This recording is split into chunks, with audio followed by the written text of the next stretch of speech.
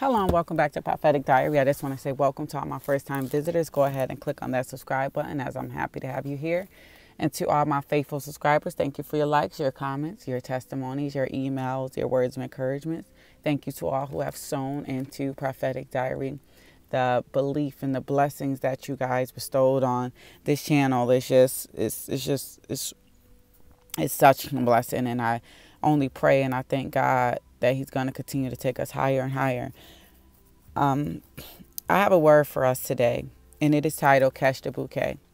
And I'm going to make this a quick word.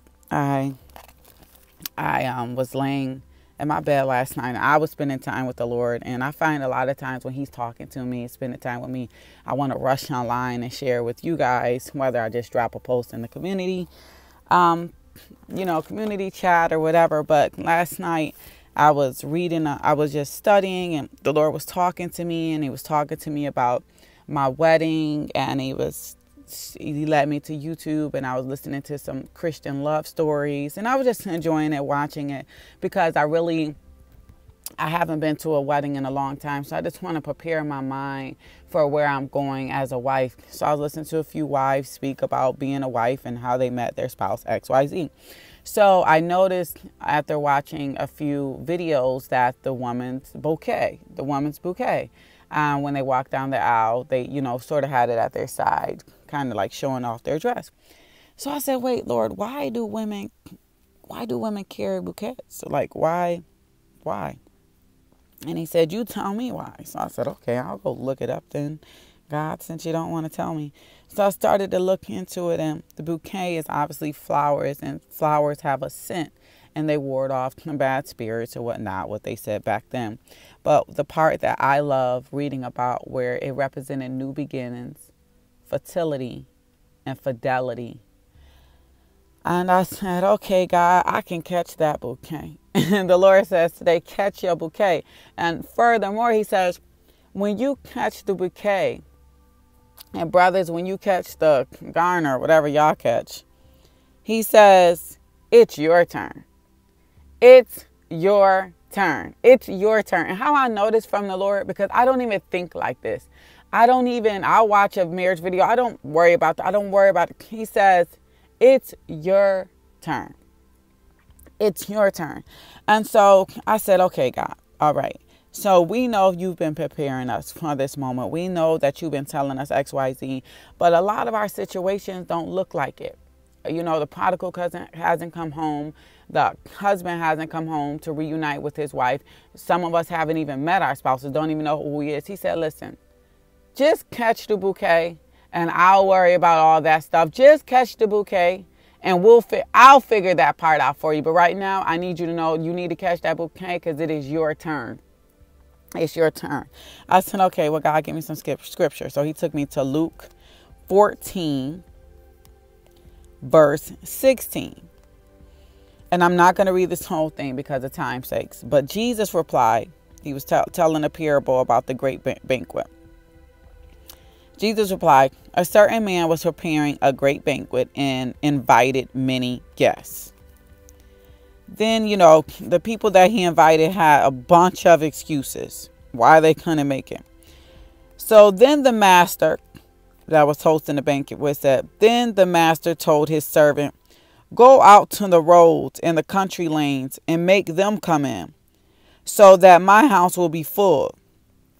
I tell you, not one of those men who were invited will get to taste off my banquet. Listen, y'all need to go read this. The parable of the great banquet, because many was invited. Many had a chance to come and feast on this great feast. But there was too many excuses. Like one excuse was, I have just brought 5 oxen, and I'm on my way to try them out. Please excuse me. All these excuses. And God said, you waited patiently while everybody else had their turn. You waited patiently. You heard all the excuses of why people couldn't tend to you. And you heard excuses from people that you past lovers that you wanted to be with, why they couldn't be with you. You heard You're not good enough. You're not smart enough for me. I don't want to date a woman with kids. You heard all these excuses of why they couldn't be with you, why they can't come join this banquet. Well. Your Lord says, you know what? Go out to the roads and the country lanes and make them come. So you may not know that it was going to happen like this. You may not have known you was going to meet this spouse or meet this person, or it was going to go like this. You may have not known the people that's going to be at your wedding because you just met them a year, and the people that you know for 15, 20 years ain't even show up, but the one that you met a couple weeks ago at Walmart showing up. You may not have known who was going to be at that Thanksgiving. You may have not known that this feast was going to take place, but the Lord says, the Master says, go get them, because you're going to make sure that my house will be full. The Lord is making sure that these weddings will be full of abundance and full of joy and full of love. No, he had to weed out the bag. He had to weed out and get the ones that couldn't be there. Get them out the way. Get them out the way, Satan, in the name of Jesus. Their negative thinking and their negative talking and their negative actions. But the Lord says today, you will be full. It will be full. There will be laughter in that house. There will be joy in that house. There will be joy on that wedding day. There will be dancing. There will be celebration on that day. So you caught the bouquet.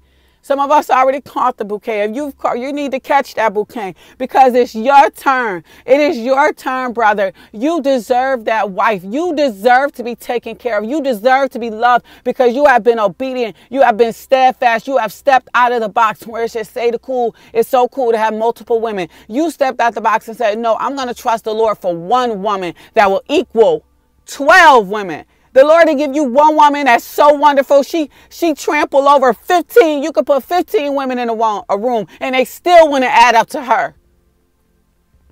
So the Lord is going to honor that faithfulness, brother, in the name of Jesus. But the Lord said in verse 16, Jesus said, a certain man was preparing a great banquet and invited many guests. You have been great. You have been preparing. He's been preparing you for something great.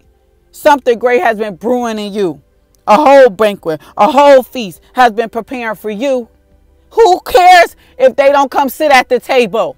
The feast will go on. The celebration will go on in the name of Jesus. These marriages will come forth in the name of Jesus. They will break forth now in the name of Jesus. Breakthrough come forth now. It doesn't matter what the devil say. It doesn't matter the excuses and the lies that he's trying to put in your head, how it can't happen, why it won't happen, and the impossibilities. It doesn't matter. This feast will take place if only God shows up to the wedding. If only God shows up to the ceremony. If only you and God believe for it, that prodigal's coming home. If only you and God still believe that the miracle is going to take place and turn it all around. Hallelujah. He's touching the hearts of men and women. He's bringing them home. God loves his children. He's not going to let them continue to roam the streets as prodigals. No, he's going to bring his children home. He's bringing these marriages in. I don't care if the world is starting all these OnlyFans pages and men are lusting after multiple women and cheating on their wives. And we don't care what's going on in the world. But when the Lord calls them home, he calls them home and they got to answer. Because every knee shall bow. Who? If God is for us, who can be against us? Who can stop it? Not a soul can stop what the Lord is doing. Catch the bouquet. Go ahead. Don't stand back in the back and say, oh, I'm not going to catch the bouquet. I caught 12 bouquets and I've never been married. And it never happens for me. Well, on the 13th catch, sis, it's your turn. It doesn't matter how many times you caught the bouquet. It doesn't matter how many times you had a failed relationship, a broken heart. Catch the bouquet this time, because my God's presence is here.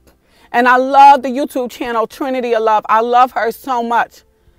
Last night, she came on and she was just showing, she was in Virginia Beach and she was showing us the rainbow of his promises. She drove all the way out there just to show us what the Lord has shown her, to let us know and remind us of the promises that the Lord has for us.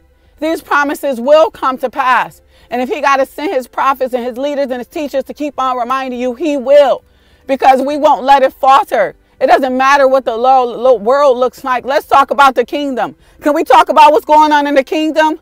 Can we talk about how God is saving and delivering his people? It's an overflow of miracles headed our way. Let's talk about the kingdom. What's going on in the kingdom?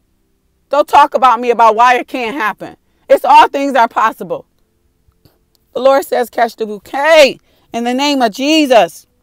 He says, Jesus replied, a certain man was preparing a great banquet and invited many guests. And in verse 23, it says, go out to the road, country lanes, and make them come in so that my house will be full. It's going to happen. And it's going to be great. It's going to be more than you expect. It's going to blow your mind. Expect text messages. Expect phone calls. Expect apologies. Like I said in my yesterday's video, you are worthy. Yes, you are. You are worthy in the name of Jesus. You are worthy. Jesus. Glory to God. And if you didn't go watch that live, go watch it. Because you need to be reminded that you're worthy of these things that's about to hit your doorstep. I thank you all for listening in, and I love you all, and I'm excited for you all. And no weapon formed against you will prosper against you all. Hallelujah. Through the blood of Jesus, in the name of Jesus. Hallelujah. Have your way, Father God. Father God, we thank you for this message in the name of Jesus. We thank you in the name of Jesus that we even have the faith to believe, Father God, that you can set up a table so grand, a banquet, and prepare something so wonderful for us, Father God, that when they don't want to show up, that you'll still make that room full. You'll still fill up that house. You'll still fill up our hearts. You'll still fill up our minds. You'll still fill us up, Father God, with the joy of the Lord and the expectation of the Lord, Father God. No matter what it looks like, who can stop you, Jesus? You still work miracles. You still do the impossible. It is not over. In the name of Jesus, Father God, have your way in our lives, Father God. We make room for you, Jesus. You have a seat at our table, Father God. You are the number one guest, Father. You are the first person on our guest list in the mighty name of Jesus. So we thank you, Lord, for your presence. We love you, Lord, for what you have done in the mighty name of Jesus. Amen.